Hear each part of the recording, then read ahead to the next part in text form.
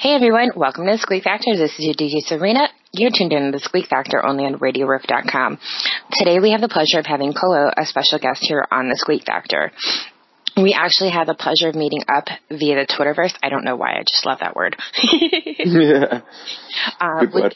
Yeah, exactly. Which was amazing to me. I was able to actually ask for a song, which was aired for the first time ever.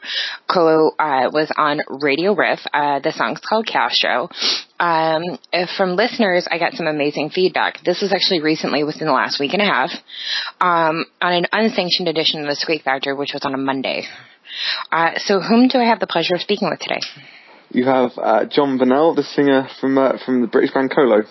Awesome. It's amazing to have you on the show. Thank you so much for agreeing to be on the Squeak Factor. Yeah. Tell me about Kolo. I heard a dab of music. I know that you're across the pond from us. I know that you just recorded your debut album with 3 Doors Down. Where can we start? What do you want to talk about?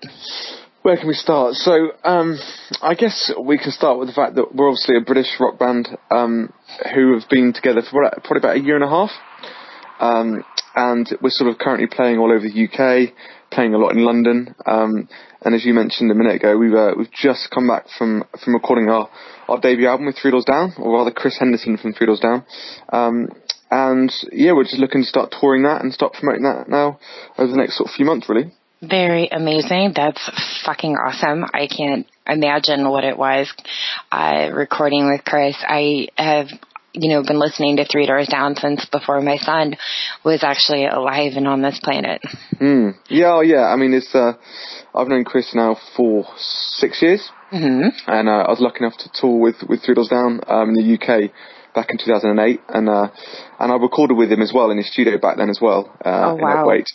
Yeah. So, and it's always been a bit of a goal of mine to get back out there and work with him, because we got on and had such a good time the first time around. I kind of made it my mission to get back there. I didn't think it would take 6 years, but, I found the right guys to go back with, and we wrote the right songs, and so we made it happen. So sometimes it doesn't matter how long you take, as long as you get to that final destination. That's what I've always found. Exactly. Yeah, absolutely. Yeah. I completely agree. Yep. So I'm just curious, what part of England are you from? South London. Wow, okay. That's pretty awesome. I've actually heard some pretty freaking cool things about England, and the coffee, I really want to go there and try it. I'm a bit of a coffee nut. Coffee's good. Coffee's good, yeah, absolutely. I've heard a couple other things too, like the pubs and the bars and like Manchester, and there's a lot of rowdy things, but well, we're going to stay away from that. Yeah, let's talk about how good London is. Which is good. So do you mind me asking, where did the name Kolo come from?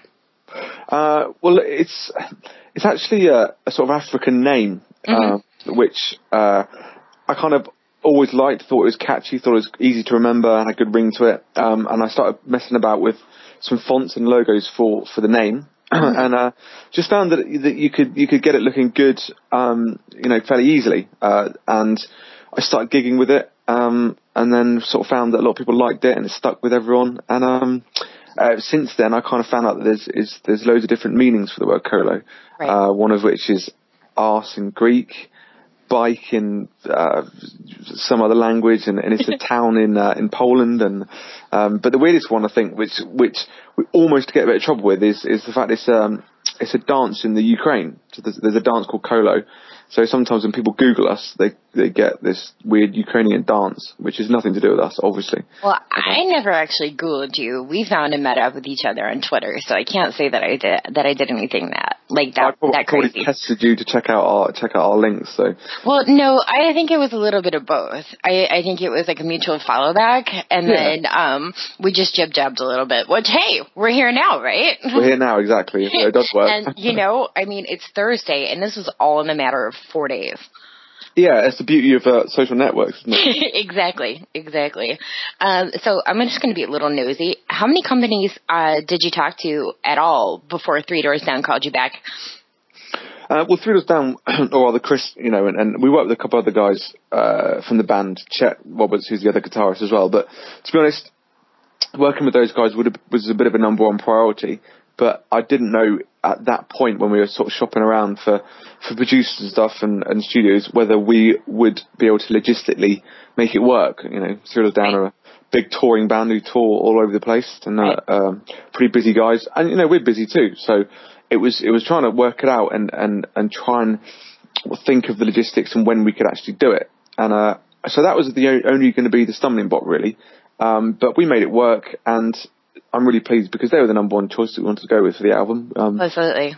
And they're just such great, accommodating guys, and they made us feel so welcome that it was just totally the right move, So. Absolutely, I can definitely see where you're coming from. I mean, to already have like that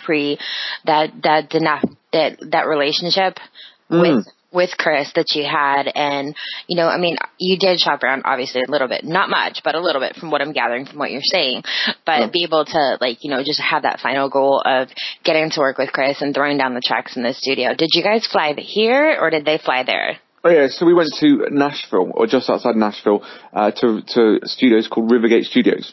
Okay. Which is, I can't speak highly enough of that sort of studio. It's such a good fun place, and so yeah, it was the only other reason we weren't going to go out there is that we couldn't make it work. So it was just such a relief to make it happen, and it's great because Chris has been there and done it. He's been his band sold 20 million albums, had several number ones. So it was great to pick his brains and ask him for advice on what we should do next, and ask for his help and stuff. And he's just so accommodating and knowledgeable, and willing to help us with his knowledge and advice, that it's not just the recording we got out, but we got his kind of his expertise in what we should do next. So absolutely. I mean, I'd like to think that with the station owner for Radio Riff, La Carlin. Hello, sorry about that. It's okay. That's all right. We can always edit that part out.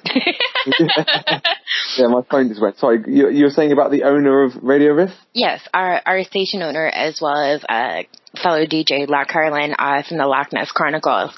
I tell him every year on the birthday of the Squeak Factor, I'm going to do something new. I'm going to learn something new, and I'm going to do this, and I'm going to do that. And he's like, okay, well, what do you want to do? I said, I have no fucking clue. But when I get there, I'm going to fucking tell you. And, every time I go to him and say, well, I need to learn this.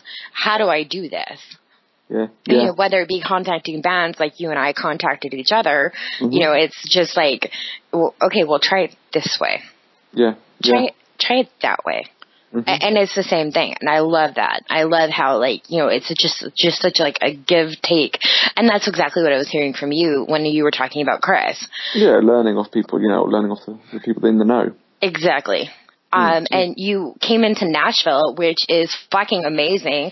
I mean, there's so much soul that comes out of Nashville. I mean, from different genres, country, but we're not going to talk about that because we're into rock and roll. Yeah, all about the rock. Exactly. But there's so much soul. I mean, and you guys were able to come here, and whereas I've never been below the Mason-Dixon line except to go to Florida, and I was actually in Alabama, but we're not going to talk about that. Yeah. Well, I mean, Nashville, I find Nashville and America a really inspiring place to go and do my music and do the band and stuff. And I just find it a place where you just feel, especially Nashville, you just feel like everyone is there trying to make music, and jobs and proper jobs and real jobs, whatever you want to call it, is secondary just to music and to making music and to going out and playing live. And that's why I like it, because it just makes me feel like we're on the right track. We're out in Nashville recording our album. This is amazing, So it's such an inspiring place to make an album. I think you're right. I know there's a lot of, I myself am based out of Chicago. I lived in San Diego, and a lot of bands came out of San Diego. Are you familiar with POD? Yeah, I know POD, yeah. Okay, well, POD actually came out of San Diego. Jason Mraz. We're not going to really talk about the whole pop Huge scene. Artist, though. Huge artist. He came out of San Diego, too, so it's kind of crazy. I love San Diego. Yeah. And it was just like, there's so much, depending on where you go, like San Diego, Chicago. I mean, Joe Bonamassa came from Chicago. Yeah. And even actually, Veruca Salt. Oh, okay. Yep. Chicago. Yep. Oh, wow. Nice. So, Chicago's a great city. It's got a lot going on, isn't it? So. Yeah, and even actually the more of a heavier rock metal group, Disturbed. Oh yeah, I know Disturbed. Yep. So, I'm going to try and veer back because we're just kind of going all over the place. I'm sorry about that. I love talking with you. So this is kind of a silly question, and I'm a bit of a Hulu guru myself. Have you ever run into any of the cast of The Only Way is Essex? I know that one of the castmates runs... Sorry, that was my friend. It's okay. So I know that one of the castmates runs a nightclub. Would you ever consider playing there? I certainly would, yes, absolutely. I mean, The Only Way is Essex, or rather, they call it Tarry over here. Okay. Just to shorten it, but it's huge, and I think the most polite way that I can put it is they're a slightly different breed, those sort of Essex people. Would it be the Essex girls, or would it be everyone combined, men and women? They're, I mean, I don't particularly watch it, but obviously you can't help but watch it because it's so big here. And they're slightly, everyone's tangoed and bright orange tan, even though they live in Britain. And they all talk with a strange accent. I don't know. It's hugely successful, but it amazes me how successful it is. But I certainly would play one of their clubs, absolutely. Yeah, and we're up for playing anyway. Very cool. So I heard you say earlier that you guys have been together for about a year and a half, and playing over in the UK. Have you guys known each other longer than that? No, not really. So we all started playing when we were fairly young, not together, but in different bands. And I was from the southwest of England, and the bassist was from Spain, and the drummer's the only sort of South London guy out of all of us. But I moved to London to try and find new musicians, because I kind of not outgrew, that sounds a bit patronising to the people that are there, but I kind of ran out of musicians that were willing to come on the journey with me in my hometown. It's only a small hometown. So I had to move to London. It was either make or break. I go to London, I find new members, and I start gigging it again, or I give up. And giving up wasn't an option. So I moved to London. No, giving up is never an option. No, it's not. No, I don't. I think if I was to stay there, it would have been me giving up on it. So I wasn't willing to do that. So I moved to London and found these guys. And it was Danny and... Correct. Daniel Mourinho's on bass and Stephen Fuller on drums. And Stephen on drums. The best thing about it, though, is we met, and we're all the same age, late sort of 20s. And we've been doing it since we were 16 and 17. So we're all in the same boat. We all want to make good music, and we all want to get somewhere now. We kind of... We've all been in bands with members that aren't up for it, that aren't as committed as maybe us. And I think now we came together at the right time, and it wasn't meant to be earlier on. And we all kind of have this feeling now that we've come together at the right time, and things are happening really quickly for us, So it feels like the right place at the right time, Definitely. When did you ultimately know that you wanted to get into music? About 15. When I was sort of old enough to go and start buying albums for myself at the local record store. Very nice. Yeah, I just started getting into a lot of the British bands. I remember seeing Foo Fighters at some English festivals and just being blown away by how what a good show they put on, and bands like people like Beck was putting on a great show. I watched him at festivals, and I started going to festivals at 15, and that's when I knew I wanted to pick up a guitar and start being in a band. I'd fiddled about with guitar since 12 and got lessons, but I knew at sort of 15 that I wanted to be in a rock band and play and try and make it, Right, definitely. So I can definitely, I think I went to my first show, I was 10. I saw Bon Jovi at the Homecoming tour in Trenton, New Jersey. Wow. Yeah. I actually took my 12-year-old to his first show, and he's third eye blind when he was 6. Oh, wow. Cool. That's amazing. You're starting them young. Yep. Got to get them started on the right foot, especially when it comes to music, right? Absolutely, yeah. It's massive music. Yep. I agree. I definitely agree. And we've definitely gotten him on the right track with a lot of music. He loves a lot of the classic rock. And yourself? What bands do I like? Yeah. Where do you find your influences come from? So, I like a lot of the British bands, like bands like the Smiths and the Jam and kind of classic British bands. And I grew up listening to sort of Stereophonics and bands like that. But also I love a lot of us in the band, like the Foo Fighters, Chili Peppers, obviously Three Doors Down, and then obviously classic bands like Led Zeppelin and the Eagles, and people and then people like Fleetwood Mac and James Taylor, some of the real classic songsmiths, we also really like. Shinedown, possibly Alter Bridge. Yeah, correct. So the bassist is massively into Shinedown and Alter Bridge. I think they're pretty much, his two favourite bands at the moment. He's also into a band called Porcupine Tree, who are a sort of British band. I'll have to take a look into them. I've never heard of them. Yeah, he loves them. He's into them, but I mean, Steve, the drummer's has got a pretty eclectic mix of music. Big Chili Peppers fans, all of us and stuff. So cannot not be a Chili Peppers fan. They've been rocking for fucking forever. Yeah, I mean, would you believe it that Anthony Kiedis and Flea are both 50? I know, it's ridiculous, and they're still competing with the young guys, aren't they, and stuff. So I mean, they definitely are. I don't know if you watch American football, but they were on for the Super Bowl halftime jam, and they were just all over the stage, like, bam, here we are. Mars? Yeah. Yeah, I did see that. Yeah, it was very interesting, I have to say. Yeah, well, I mean, to be honest, as a pop artist, I think Bruno Mars is nailing it. He's got a cracking voice, and he knows how to write a song that gets in your head, so you're doing something right. Yep, I agree. I definitely agree. I tend to wonder, where a lot of, the songs are inspired from. Where did you get a lot of your inspiration for Castro?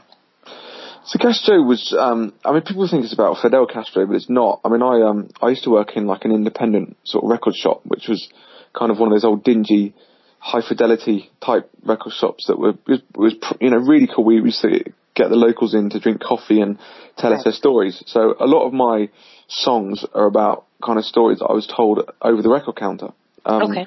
And Castro was was started off by an idea I had just about an old leader that's lost all his power, that is desperate to be the leader again, but he can't because he's lost all his power. So it was a bit of a tongue-in-cheek, funny kind of leader sitting on top of his crumbling castle type story, and and it just worked. I think I like people asking me what it's about, because it can be whatever you want it to be about. And I've had people who are getting bullied that think that the video we've done to it has inspired them and stuff, because it shows, us against the world type thing. So, I want people to get what they want out of it, really. And I think the word Castro inspires something. I like the word Castro. It kind of conjures up something in my mind, and I don't know quite what. If that makes sense. No, I think you actually nailed it on the head perfectly.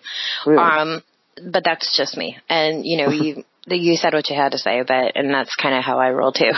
Yeah, exactly. Yeah. One of our girls and fellow staffmate, as well as loyal listeners, compared Kolo to Stone Sour, which I felt the same in the comparison. How does that make you feel? Well, I'm very happy about that comparison.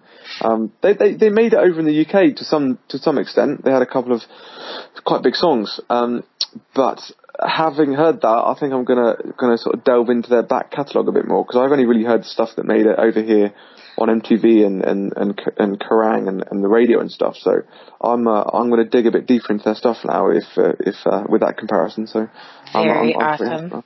Yeah. Yay, that makes me happy to hear that. Good stuff. Yeah, no, I'm definitely a fan of a lot of Corey Taylor's work, whether it be solo, whether it be with Stone Sour, or whether it be with Slipknot. So hearing you say that, I'm going to check that out. That makes me happy, because I definitely love that band. And I now have a newfound affliction for your band. Good stuff. I recently sat down with another band who said that they have dinner and communicate daily with everything and about everything. What do you three do that keeps you close-knit? We rehearse twice a week as it is, so we get together face to face and jam out and try and write and just keep our eye on the ball with the live performance. We're gigging most weeks, so we still like to get back in and just play together. Just with us three, so we can kind of really get professional, But we call each other every day. We text each other every day with updates. It's just an everyday thing. Being in a band, if you're serious about being in a band, is a daily thing you've got to do. You've got to keep on it. You've got to keep posting updates to fans. You've got to keep messaging people for more gigs. It's just a daily thing, and we are constantly on the phone to each other trying to figure out the next thing we should be posting to you guys, the people who are following us. So the fans, the DJs, and seeing what kind of radio stations are interested in hearing you guys. Exactly, because there's nothing worse than checking out a band that you like and seeing that their last post was 6 weeks ago. It can't be that. If you're serious, it's got to be... Well, I understand. Do you know what I mean? I do. Because I check out, certain bands, because I'm trying that whole, Twitter thing where it shows when you're being played. And it's not working out too well for me, but I think I'm missing, a key, ingredient. But, you see some bands, and they haven't posted in bloody months, and you're just like, what the fuck? Well, you can't be an active band if you've got no news, Exactly. And people like just funny photos. You can just take a photo of yourself at a rehearsal room saying, written a new song or something, and that's just all you need to do. It's not a lot, but it just keeps it ticking over and keeps the buzz going, Exactly. When you, maybe you personally, or if you want to speak for Stephen and Danny as well, when you wake up in the morning, is your first thought about music? Mm-hmm. Yeah, 100%. Yeah, so it's the first thing I think about, and it's what I think about on the train into London when I've got things to do, and it's a complete obsession of mine, and it has been since the day I played my first gig. How old were you when you played your first gig, John? I was 18, I think. Right. 17? 18. I was 18. And I'm just constantly thinking of ways of how we can get to the next level and get to the kind of level of success that I want to get to. And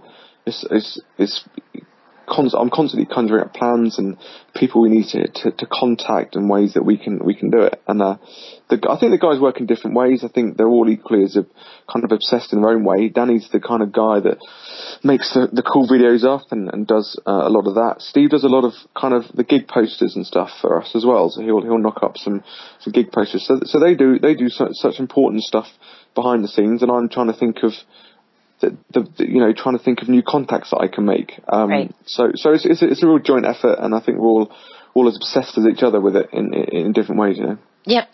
You have your Photoshop guru, you have your talk person, and then you have one other person who just kind of brings it all together, and it's just kind of what makes you sandwich. Exactly that. And I tell you what, I've been in bands where one person doesn't do anything and it doesn't work. You're dragging them along and it just doesn't work. You need everyone on the same page, driving this project with the same sort of force. And the results then start coming. If you're all in it together and you're all pushing it together, then you can get results. And it's tough and it's frustrating, but you can do it and you can start climbing that ladder. It's slow, but you can visibly see yourself doing it if you're all in it together. Slow and steady always wins the race, though, because and it's definitely always the rabbit and the tortoise theorem there. I can agree. Yeah, good. Good stuff. And as always, this is becoming a popular question for me to ask. Would you want to see Kolo on South Park, the American cartoon? I would love to see Kolo on South Park. Absolutely, yeah. We'd be promoting that heavily if we got on that very, very proudly as well. Could you imagine being cartoonized like that a little bit? It would just be amazing. You'd know you've made it then, surely. Oh, that's it. We've done it. So, yeah, bring it on. Very awesome. Is there anything that you want the world to know about Kolo? I think the first thing I want to know is where people can check us out, which is obviously, we're Kolo, when you search us, we're Kolo Band, so Kolo and then BAND. So everything, facebook.com is /Kolo Band, Twitter is twitter.com /Kolo Band, Instagram.com /Kolo Band. So you get the kind of picture. Our website is kolo-band.com, which you can catch up all the latest news. And the second thing I want to add really is that we're obviously releasing this album that we've just recorded with Three Doors Down. We're releasing it in May, I think the first week of May, and we're hopefully going to be touring America at some point this year. I'm hoping that you guys will make a pit stop in Chicago, because I will be there. Well, it's certainly a city I want to play, so absolutely. This is definitely something I should have asked you earlier. What would be your top 5 tour spots? In America or worldwide? You pick. Okay. Well, in America, I mean, I was lucky enough to tour America for 3 months back in 2008. So, but for me, I've been to most cities in the US, and I can honestly say that I would love to play San Francisco. I would love to. I've played New York already, but I'd love to play there again. It's just New York. It's just amazing. I am New York born, so I agree. Oh, really? New York's just, I love that place. I love San Francisco as well, but I think for me, San Francisco, New York again, Chicago would be up there for sure. I would coming away from America, I would love to play Japan. I've never played there, and it's a country that fascinates me, and I would love to take Kolo there and see how we get on, you know, and see what's going on there. And I think lastly, it'd probably be Germany. Germany? I actually spoke to Chris Henderson about from Three Doors Down about Germany, and he was sort of saying, you guys would love it out there, you get on really well, and he was just really bigging it up as a country to go and gig. So I would love to tour Germany as well. So I make that Germany, Japan, Chicago, New York, and San Francisco. How's that? Very cool. That's just like crazy. I will be here, and I will be there, and I will come and meet you personally. Because I mean, right now we're sitting here on Skype, and you're across the pond, so that's okay. Yeah. But no, I will be there when you guys come here. I mean, hopefully you guys will definitely go to the House of Blues because I know all the security guards there. Oh, nice. Yeah, we went to. I actually had the privilege of sitting down with Cody Hansen from Hinder in October, and I went to go and do a quick recording on my digital recorder, and I forgot batteries. Oh, no. And the security guard was kind of mean, and he was like, grr. But I'm like, dude, Devour the Day is literally willing to give me a quick moment of their time, and I have no batteries. He's like, just go and come back. You'll be fine. I'll let you back in. Oh, that's really good. Yeah. So you were okay. Oh, wow. That's a nice touch, isn't it? That makes you fondly then. So that's good. Yep. It was really good. And DJ Timmy from Timmy's Time Warp actually had the privilege of sitting down with Brendan Hill from Blues Traveler. And the same thing. They're like, oh, hey, you guys from the radio station are back again. I said, yeah, we are. Oh, that's cool. So it's fun to get recognised and that sort of thing. So. Yep, definitely. Cool. So, hey, you know what? I don't know if you've got some more stuff to add. Like, do you have anything else you want to, just shout out the world since this is going to be your first American radio interview? I think just make sure you check Kolo out, because we are good, and we want everybody to listen to us and come and add us on all our social networks, and we will be coming to play a town near you soon. Awesome. And you heard it here. You can definitely check them out on Facebook /Kolo Band. Now you have to make sure you add the band in there. And then on Twitter, Kolo Band. On Instagram, Kolo Band. Make sure you put band in there too. Otherwise you're not going to find them. YouTube as well. And YouTube as well, because they have their own channel. And you can also check out their website as well. And that was Kolo Band. And that was .com, .org. Yeah, .com. .com. Okay. KoloBand.com. Kolo-band.com. Oh, Kolo-band.com. Okay. I'm glad we got that settled out. Sorry.